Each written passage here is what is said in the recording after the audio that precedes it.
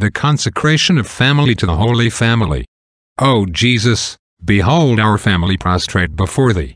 Once more do we consecrate ourselves to Thee, our trials and joys, that our home, like Thine, may ever be the shrine of peace, purity, love, labor and faith.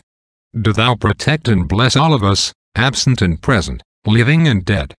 O Mary, loving Mother of Jesus, and our Mother, pray to Jesus for our family, for all the families of the world, to guard the cradle of the newborn, the schools of the young and their vocations. O Joseph, holy guardian of Jesus and Mary, assist us by Thy prayers in all the necessities of life.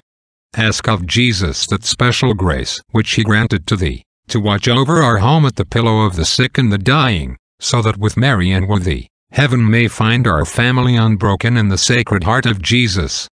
Amen.